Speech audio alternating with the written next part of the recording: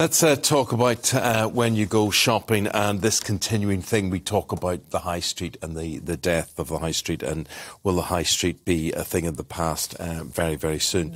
Well, we bring in my favourite economist for this, the economics commentator, Laurie Laird. Laura, very lovely to see you again. How many favourite economists do you have? How long is that list? You're my favourite. And I like, what's his name, at lunchtime? What's his name? Liam Halligan. I like him. Or Liam, or as Ruth called him, once she called him, she gave him a different name completely, but anyway, Liam is very good.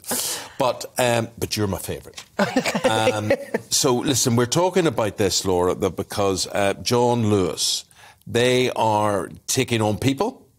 Good news. Bad news, I suppose, for the high street is they're taking them on online. Absolutely, and they're taking on about 150 people. Remember, John Lewis has let more than 4,000 go from their main bricks and mortar retail operation over the past year. So this seems to be John Lewis saying, wait a second, we're almost abandoning the high street and we're moving online. They say 70% of their sales are now online, which is an extraordinary number.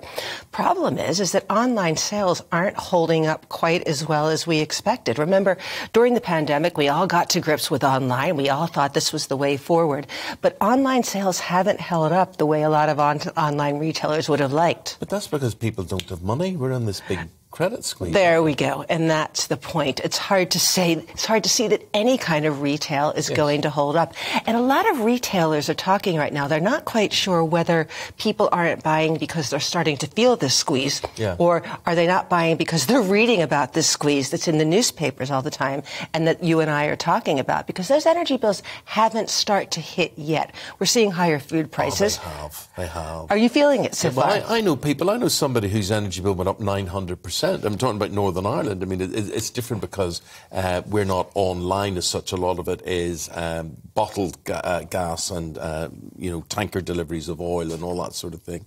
But I do think people have got to look ahead. I think people are thinking about whether they should have a holiday. I think people are already thinking about how can I afford Christmas. Well, and that's going to get a lot worse because we're in an environment where we don't use as much heating fuel as we would in November or December. We're likely to see that fuel cap rise again in October, just when we're using this stuff. There's nobody more so than me that would talk about the romance of the high street and why I think a high street is good for a community. Definitely do. And it's great sociability and things.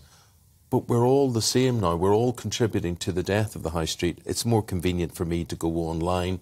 You don't meet people. You don't have people who then work in these department stores as well. From a mixing point of view, community point of view, it's not good at all. But listen, parking's an issue. The ease of getting stuff online is just incredible. We're all lazy. We order our food online. We order our clothes online. I'm as guilty as anybody. I'd much rather shop from my bed than put my shoes on and battle through self-serve at my local Tesco. But I agree with you. Retailing has been an incredibly important part of the economy here. And it's important for employing young people. I have teenage girls. Where do you get your first Saturday job? You go, you work in a retailer. You get a little bit of experience there. But when I talk to my colleagues who are in the bricks and mortar area, they're absolutely frightened. They're frightened about the rising cost of labor. They're frightened about the rising cost of running these things. You know, we can turn off our energy a little bit. If you have a shop that's open 12 hours a day, you have all lighting, you have heating, you may have air conditioning. They're terrified about this. So, net result, we've got to get used to a new reality, don't we?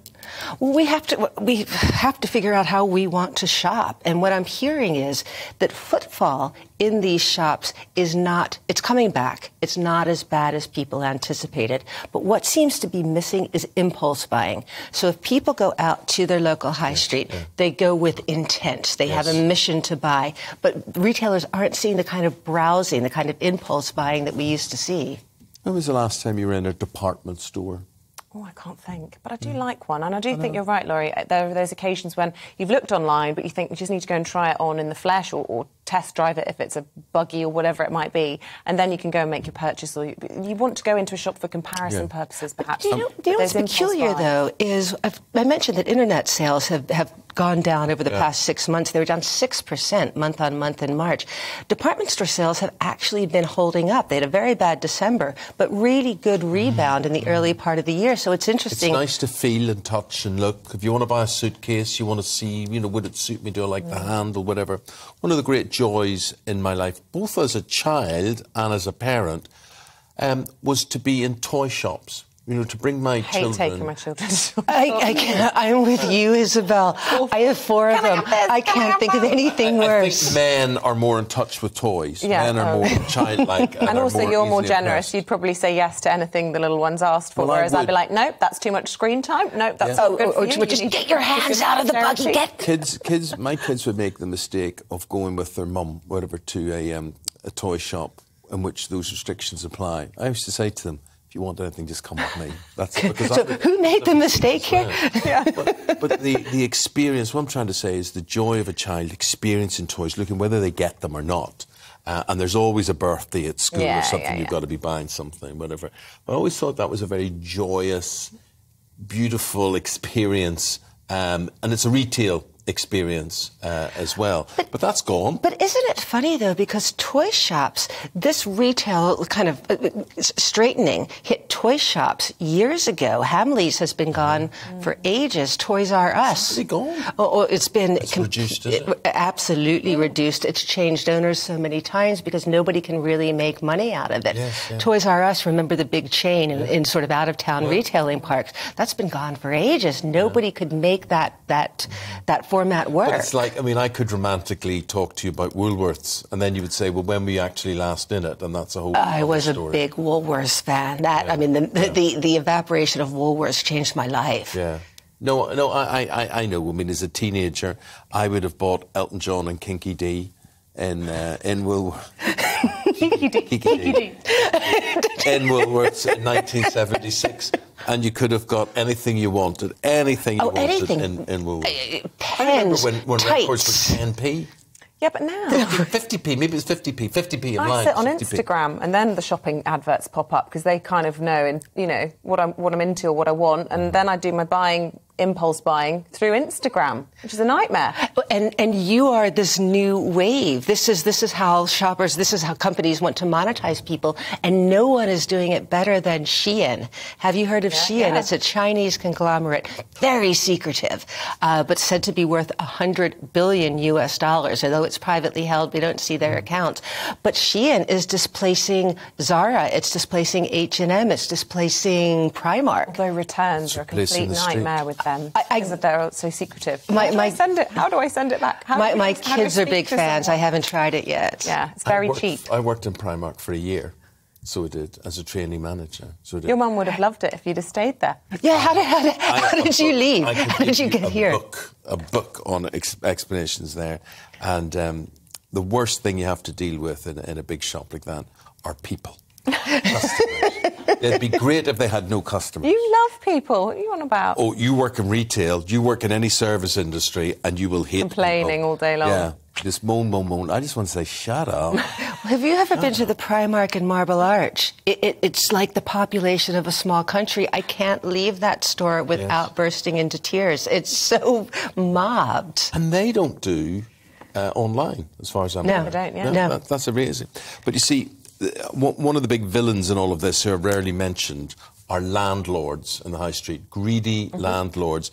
If I go, local traders, you try and go to an optician's, for instance, and they're just forced out all of the time because... Well, also the business rates from the councils. And this is a very, very big deal. And I hear retailers say this to me all the time. They had a holiday on business rates during the pandemic.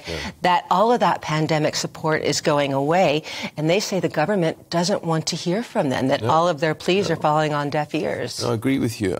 So the landlords, they suck the life out of the high street, and then they're going to be left with properties that no one wants eventually, and what are they going to do with them then? That's a whole other story for another day, Laura, but really lovely to talk to you. Thanks for you that. guys. Thanks for having me. And if you have a high street story to tell, because we were talking about this in the local elections, and you know, some people we were speaking to in East Lothian this morning were saying, look, high street is one of the issues that they want dealt with, because without a high street you don't have a community. Yeah, although my high street is all estate agents and nail bars and hairdressers. And I have to say, and restaurants, there is quite a sense of community in all of those places. Like it or loathe estate agents, they live and know the area often. Nail bars, people coming from the local streets. I find where I live, the high street seems to be quite alive. It's just not necessarily with charity retail. Shops. Yeah, charity shops. That's, you know, circular economy. It's not all bad. It's not all bad. Yeah, what is bad on the high street? What are you fed up looking at? Well, there's barbers everywhere. I don't like kebab shops. Do you not? No. Anyway, this is our local high street. I could agree with you yeah.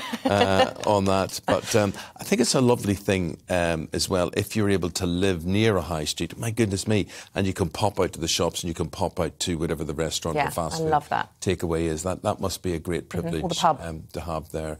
Oh, there you are, back to drink again. Back to drink.